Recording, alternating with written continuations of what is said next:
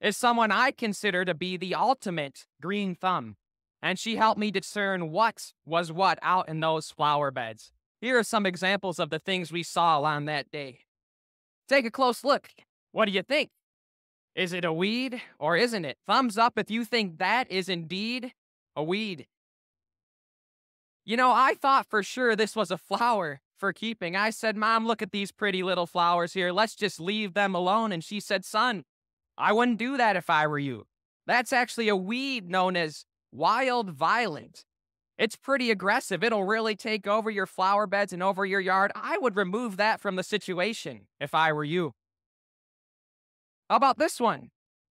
Is it a weed or isn't it? Thumbs up if you think that is indeed a weed.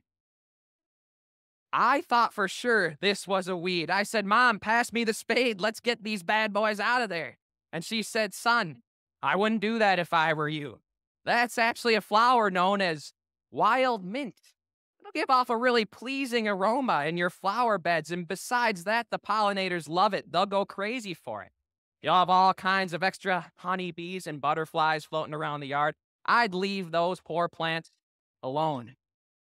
How about this one? Take a close look. Is it a weed or isn't it? Thumbs up if you think that is indeed a weed. I thought for sure this was a flower for keeping. I said, Mom, look at these pretty little purple flowers here. You know it'd be nice? Why don't I cut a little bouquet? I'll bring them into Catherine. She'll love it. And she said, Son, I wouldn't do that if I were you. This is actually a weed known as deadly nightshade. There's a reason it got that name, deadly nightshade. It's pretty poisonous, particularly if you eat it, so make sure you don't do that. I like how she envisioned some scenario where I was just out there in the flower beds chomping down, having myself a feast. Needless to say, we removed this from the flower beds, and I did not bring a bouquet to Catherine. Look, I think you can begin to see how someone like myself with such little knowledge of botany could have trouble discerning what is a weed and what isn't at times. And believe it or not, that is the same exact problem that arises in our gospel lesson today in the parable that Jesus tells, a parable that we are going to examine in depth as we continue our sermon series, Thy Kingdom Come. In this particular series, we're taking a look at what it looks like for us to live under the kingship of Jesus, to be subjects in Jesus' kingdom. And he tells us this parable so that we will know that in his kingdom there will be weeds among wheat. And he also tells us this parable to answer these three questions. 1, why are there weeds in this kingdom? 2, how does he as God deal with those weeds once and for all? And 3, how should we live in light of the fact that there are weeds in this world?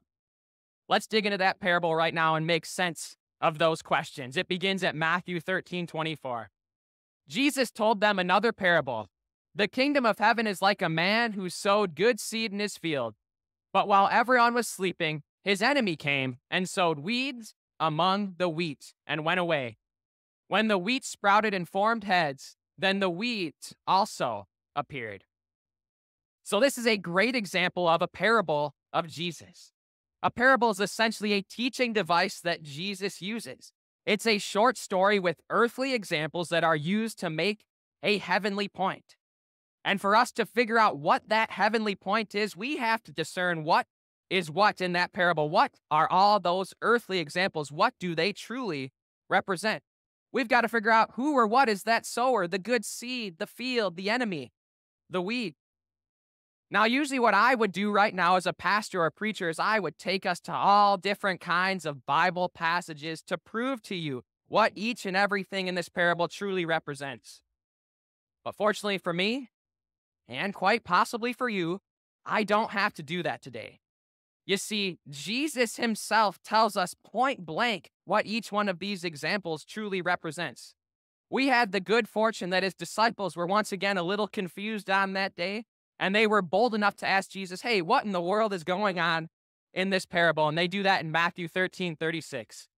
His disciples came to him and said, explain to us the parable of the weeds in the field.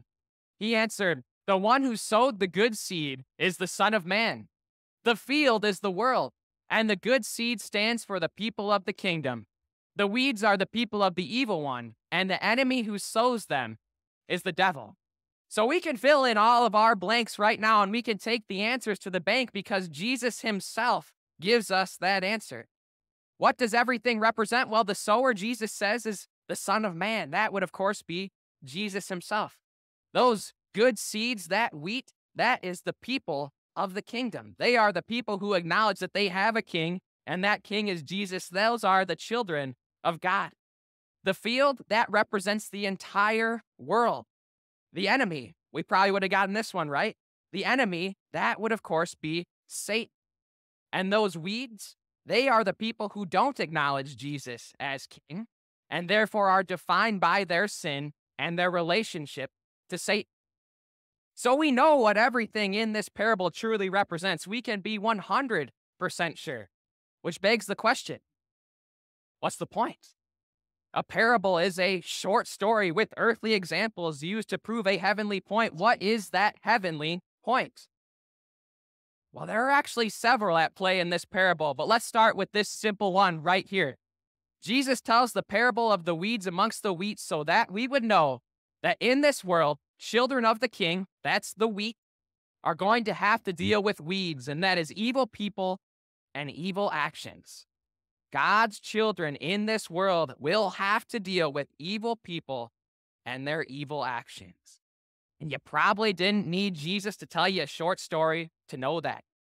You have two eyes. You can open them. You can look around and you can see evil and evil actions. You can turn on the news and certainly see evil people and evil actions.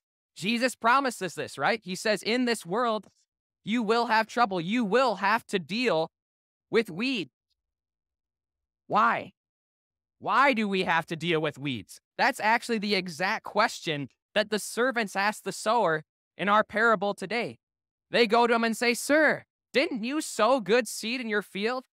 Where then did the weeds come from?" In other words, if you're so good at this, if you're such a good farmer, if you're such a good sower, why are there so many weeds in this here field? And since we know what each and everything represents in this parable, we know there is a pretty deep question that is truly being asked here, and that is this: why does an all-powerful God let bad things happen to his children? Maybe that's a question you've asked yourself before. Why does an all-powerful God let bad things happen to his children? It's a tough question, isn't it? And it's one that God doesn't shy away from at all. In fact, he's already begun to give us an answer in this very parable today. In the first two verses alone, there are two very real reasons why we deal with evil in this world today. Let's see if you can spot them. Once again, it says, the kingdom of heaven is like a farmer who planted good seed in his field. But that night as the workers slept, his enemy came and planted weeds among the wheat, then slipped away. Two very real reasons we deal with evil in this world today. First, I hope you spotted this one. There is an enemy, a very real enemy. I stole the following quote from the movie The Usual Suspects, and I have never seen it before, so I'm not signing off on that movie at all. But this quote was perfect for this sermon this morning. In that movie, someone says the greatest trick the devil ever pulled was convincing the world he didn't exist. And that is in large part what he has done in the Western world, in the U.S. today. Even amongst the church, a lot of people don't think that Satan is real. He is. He is a very real enemy. And when people don't think he's real, you know what they do? They let their guard down. They fall asleep at the wheel, and then the devil does the things that he wants to do: steal, kill, and destroy, prowl about like a roaring lion looking for someone to devour. Those things are so much easier when we let our guard down, when we don't think there is a real enemy. And that's actually exactly what happened in the parable, right? A second reason we experience evil is because the servants fell asleep. They weren't on guard. Those servants, they had one job that day, right? They had one job: watch the field. Don't fall asleep. And they had the free will, the choice to do that job or not do that job.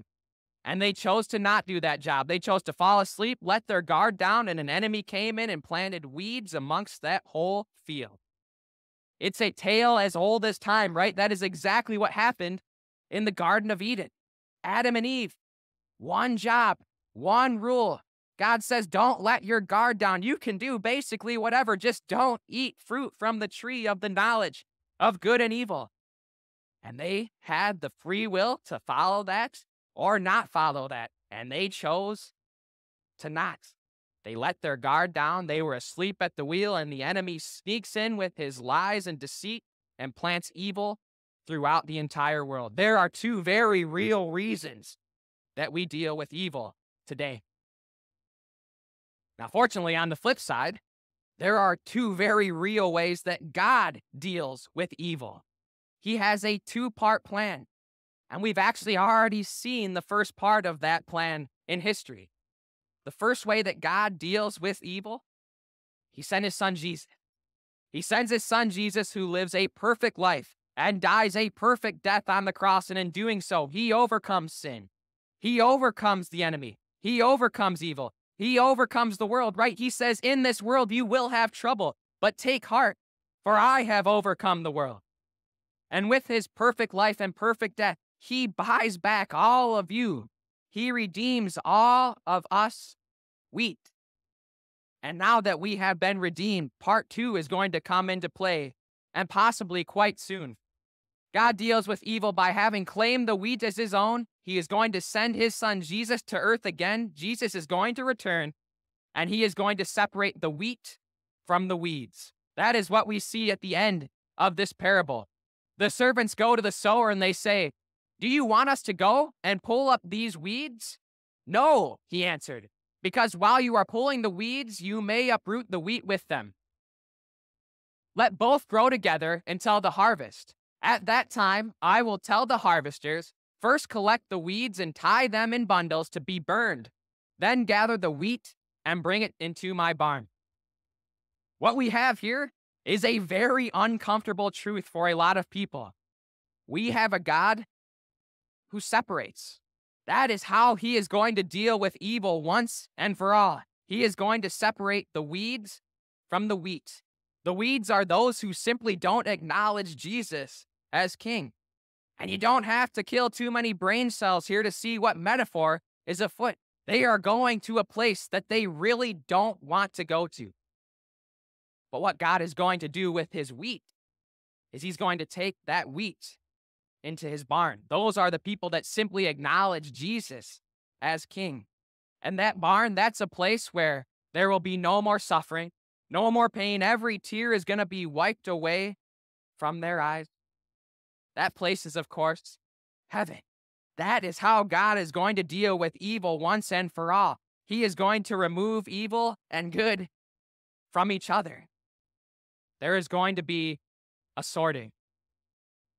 And so we've already answered those first two questions, actually. Why are there weeds, and how does God deal with those weeds?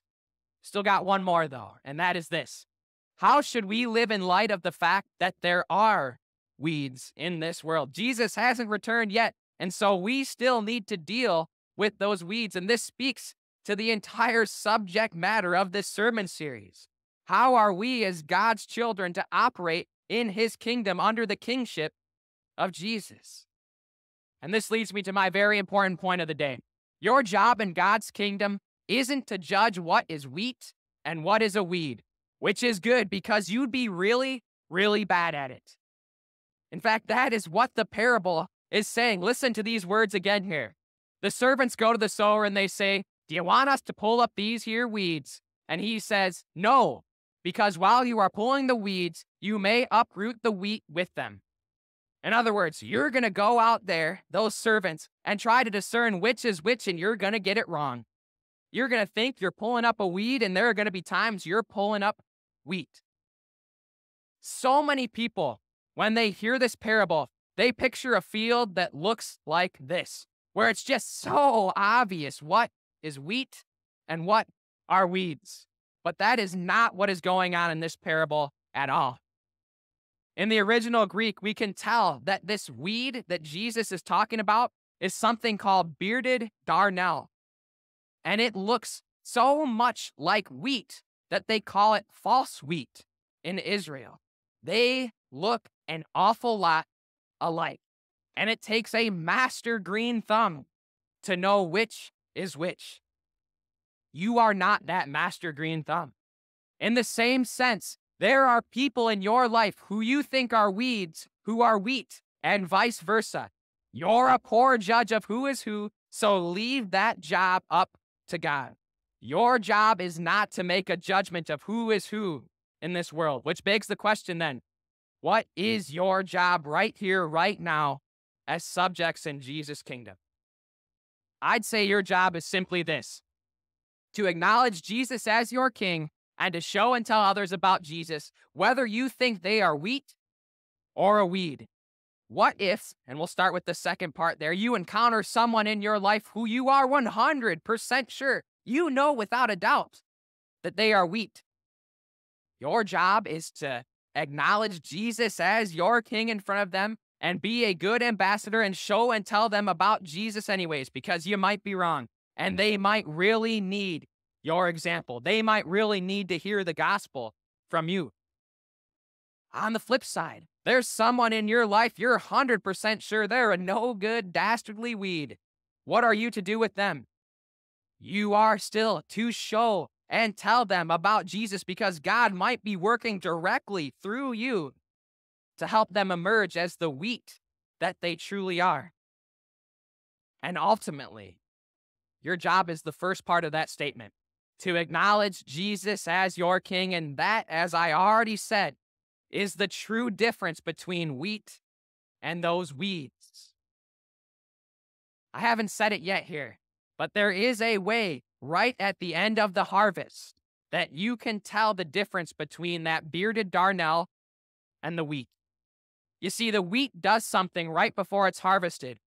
Its heads bow down ever so slightly, whereas that bearded darnel, it remains stock straight upright. In the same sense, that is how God is going to tell the difference between what is wheat and what are those weeds. The wheat are those that are going to bow their heads and acknowledge Jesus as their king. That is your job right here, right now. And my prayer for you this week is simply this: may you do your job. May you acknowledge Jesus as your king in every way, shape, and form, and then go and tell and show others about Jesus. Whether you think they are wheat or a weed, may you do this in Jesus' name. Amen.